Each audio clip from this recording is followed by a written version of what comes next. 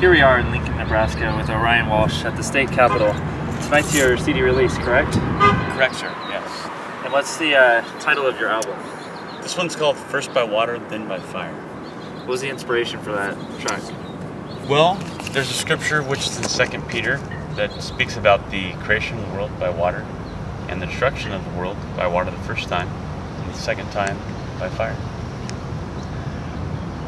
Before this CD release, you went on a tour with a band from Sacramento. Tell us a little bit about your tour and adventures.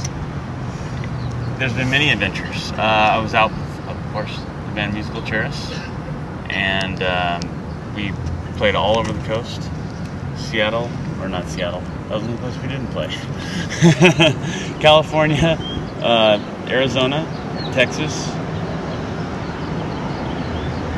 Louisiana, Mississippi, Florida, and then I joined up with you in Chicago, and then now we're in Lincoln. So we've done about 35 shows altogether, and they're going to do 60 shows.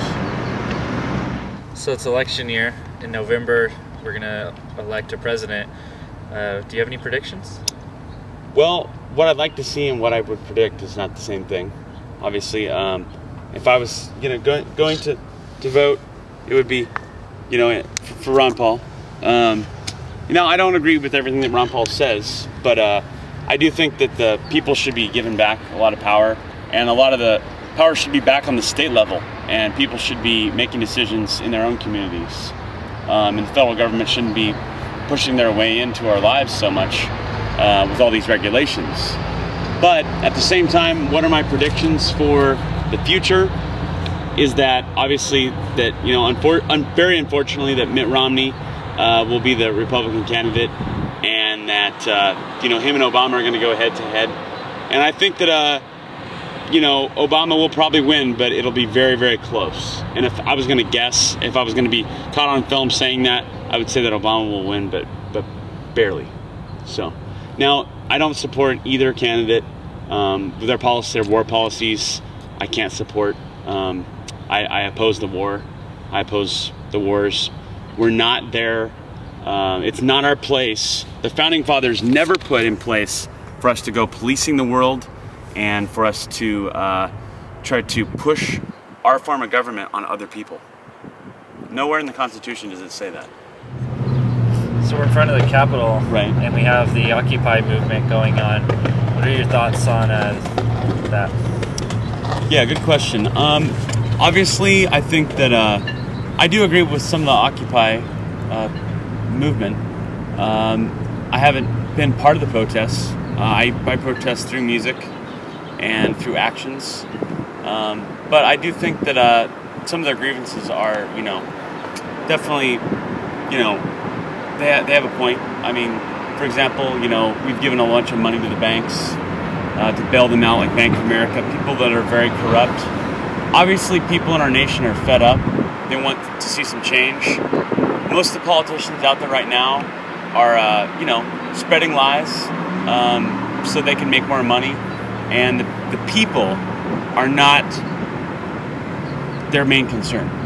Profits are their main concern. And you'll hear on the new record that I talk about that. And that's the truth, is that profits are their main concern and not the people themselves. And we are not represented here in our capital here, or in our capital, our national capital. So I hope that some people can hear the music or see what's going on, even if they don't hear the music, and they can start making some own decisions for themselves and, seek change the best we can.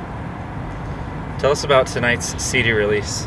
Sure. We're going to have Musical Chairs from Sacramento. We're going to have a band called Bulls and Beer Band.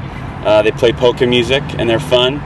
And it should be a good old time. We're going to also have Eli Marduk, who was in a band called Eagle Seagull. He's also a very good performer. So it's going to be a fun time. I'm excited about it. And I'm going to play the album all the way through in its entirety. So it should be cool. I'm excited about it. So. All right. Well, thank you for talking to us today. Thank you, man.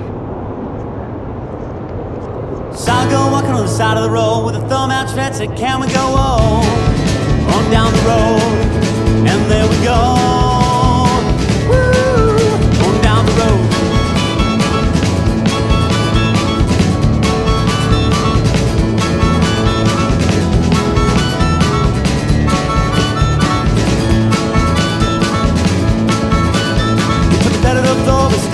side, the trees will pass along that country mile. Whoa, and there we go. Woo, going down the road. But I don't know where I'm going, no, but I'm headed there real fast. Wherever the wind is a-blowing, I let it take me there, I let it take me there, rolling down the road.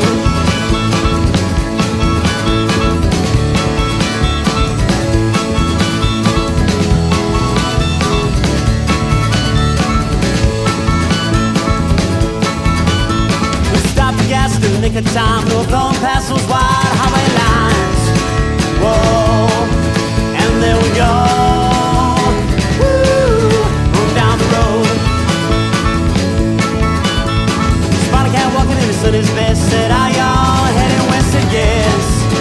Oh yes, we're headed west. Woo, rolling down the road.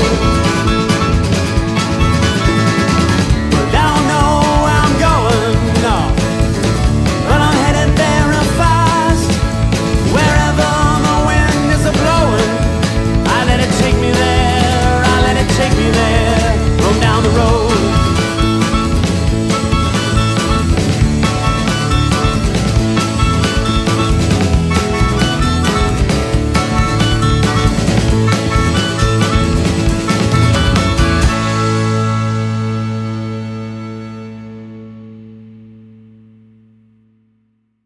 Sure. Do you know why they cut down all the trees out on the street up there? They're getting ready to begin a revitalization project of the mall. So they're going to be re-landscaping, resurfacing the streets. So That's why they cut down all the trees. yeah, I think a lot of these trees were diseased anyway, so they fall down eventually. So the same thing like on the south side of the Capitol along Goodhue Boulevard. They've been cutting a lot of those trees down because they're all diseased, they're all like hollowed out and rotted. So That's what they say. they are because they fall over. You gotta ask them. Did you ask them? The tree? Next time they fall over, you can look inside. They're all rotted out. I looked inside of them. It's okay. It's just how things work. Yeah, well, that's what you get when you get monoculture. Things get diseased and they die. Yep. I know when I get old, I want someone to cut me in half rather than just let me die.